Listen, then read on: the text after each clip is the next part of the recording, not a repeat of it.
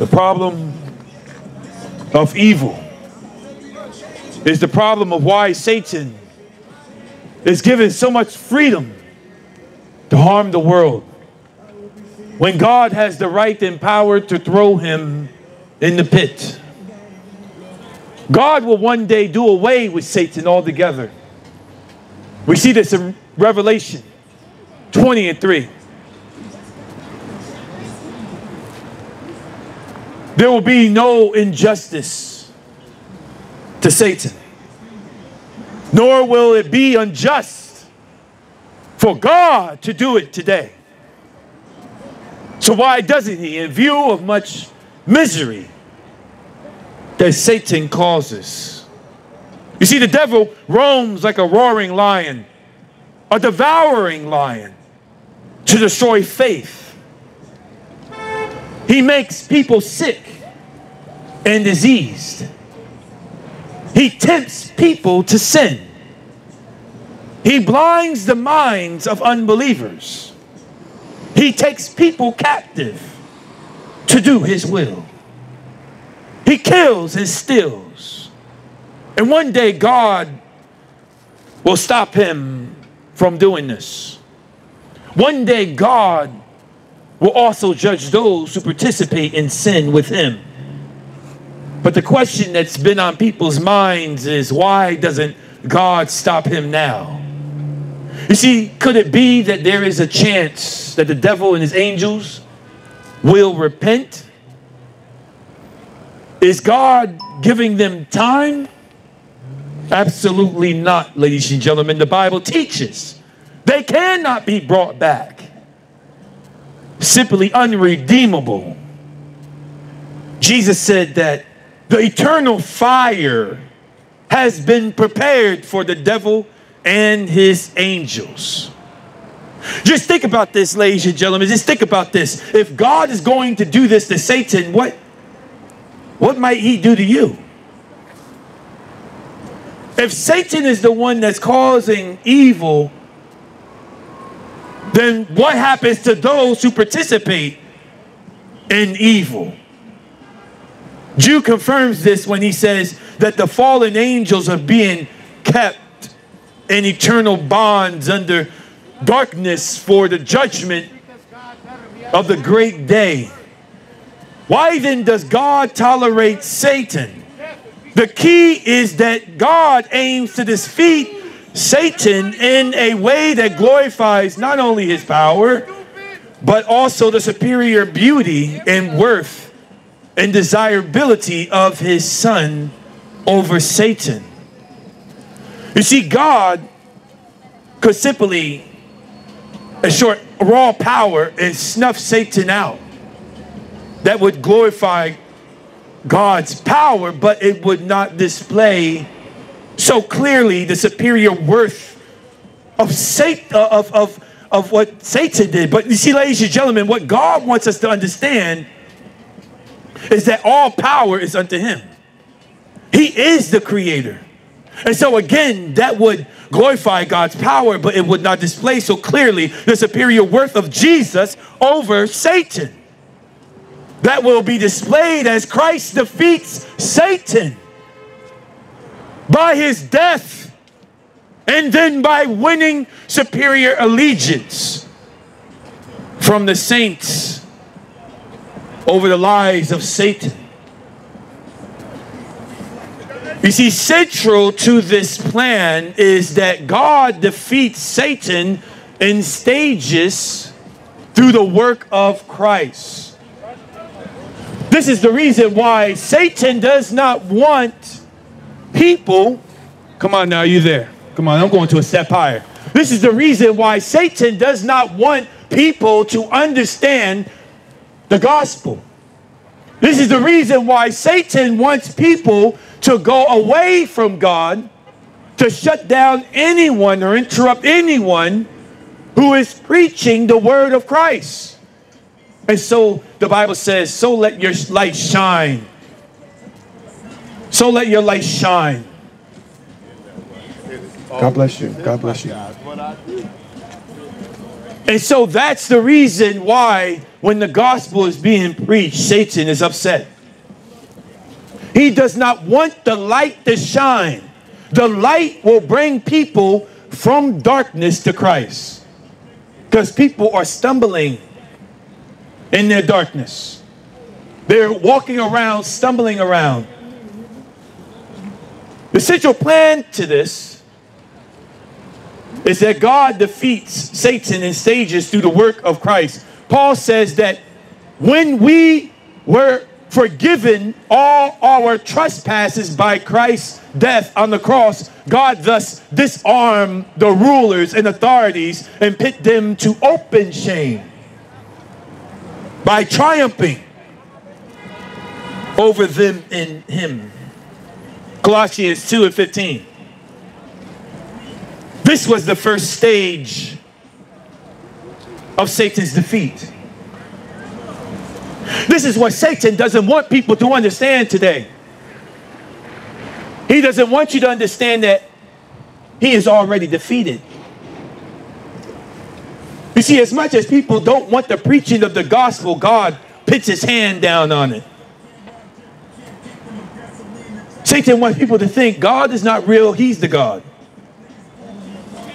But you see, how was he defeated by the cross? Let's talk about this. Because the lethal weapon of soul-destroying sin and guilt is taken out of Satan's hand.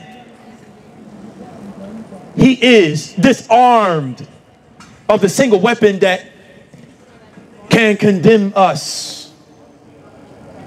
Unforgiven sin. Unforgiven sin. Unforgiven sin.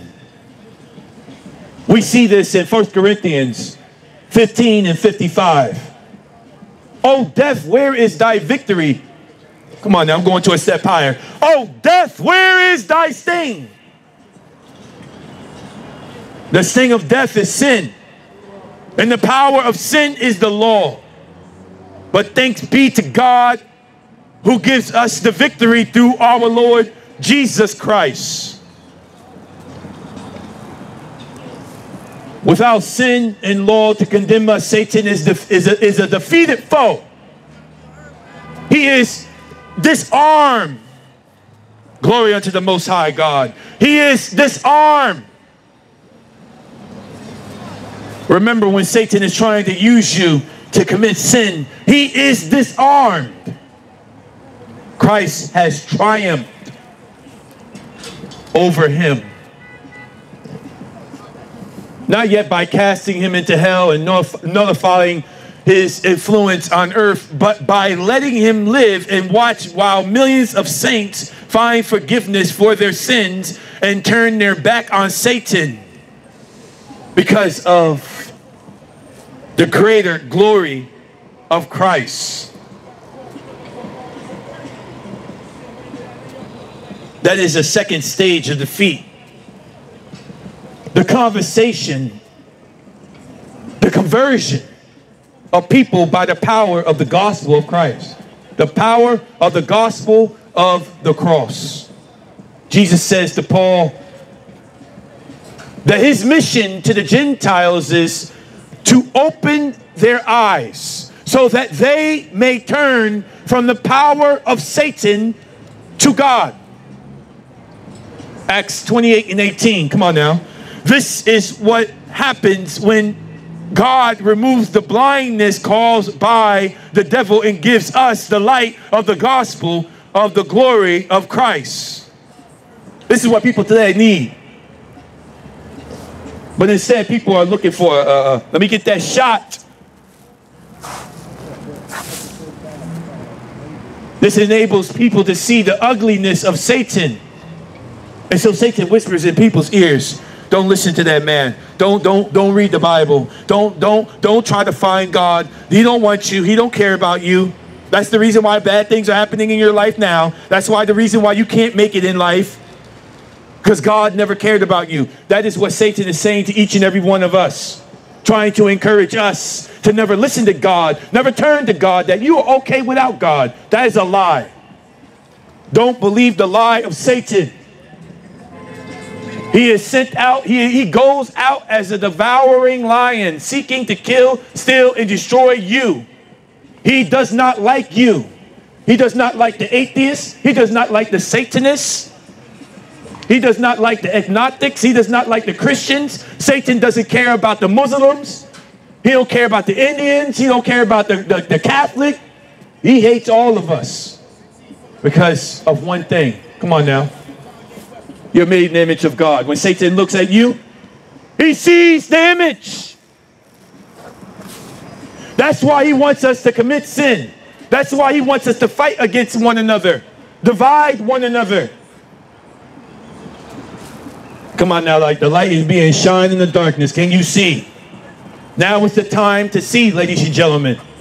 Now is not the time to ignore the word of God and say, I'll check back in later. You may not have later.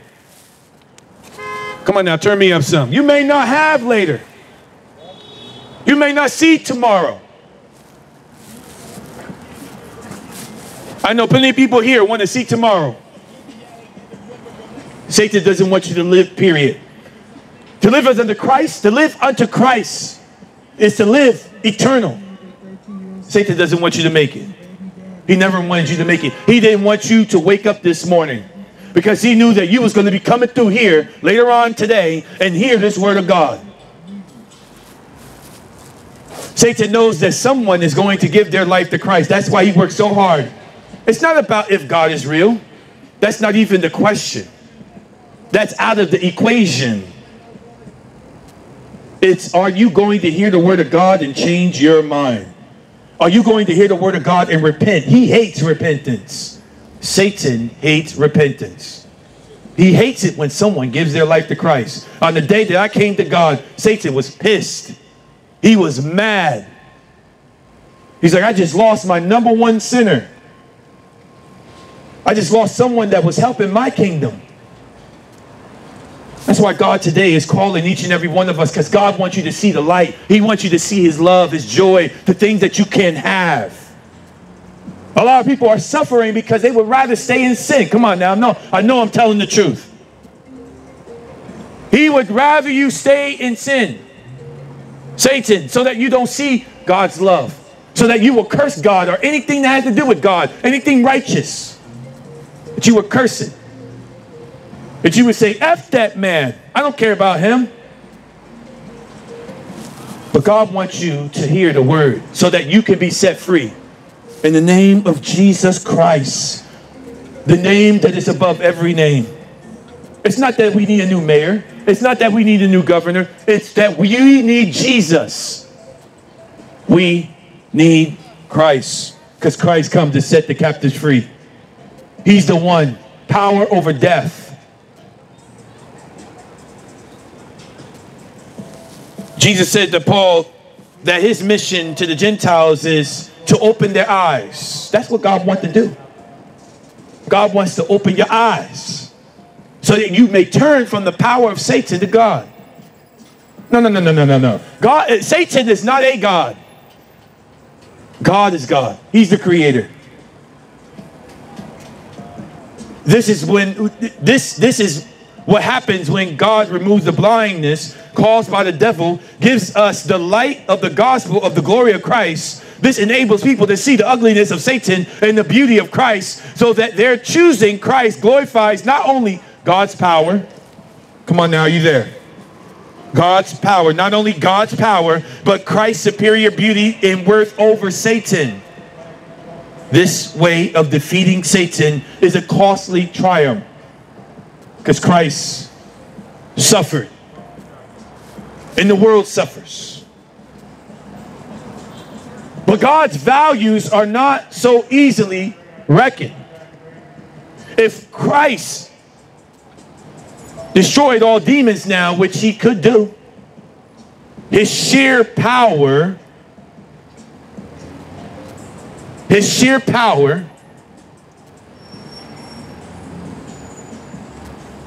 would be seen as glorious. But his superior beauty and worth would not shine so brightly as when God's people renounce the promises of Satan, trust in Christ's blood and righteousness, and take pleasure in the greater glory of Jesus over Satan. Because what does Jesus do? He set the captive free. He'll set the prostitute free. She's no longer selling her body. He'll set the drug dealer free. He's no longer selling drugs. He will set the addict, the drug addict free, because that addict is no longer controlled by the devices of Satan. That's what God wants. Isn't that a good thing, ladies and gentlemen? That's what God wants. So where do we get this? We hate God. We don't want to hear God.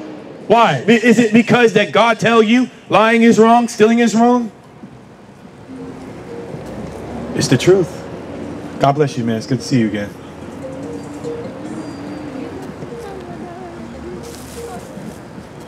It must be.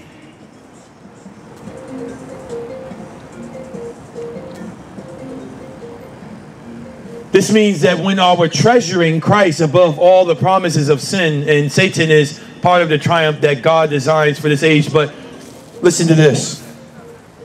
This is just one more example, which provides the evidence of the truth in each and every detail of the words that I am speaking right now. Because God wants us to be set free from sin. That's the purpose. And so this is happening today so that those with eyes to see, ears to hear, a heart to understand would see and know the truth of what I am saying right now.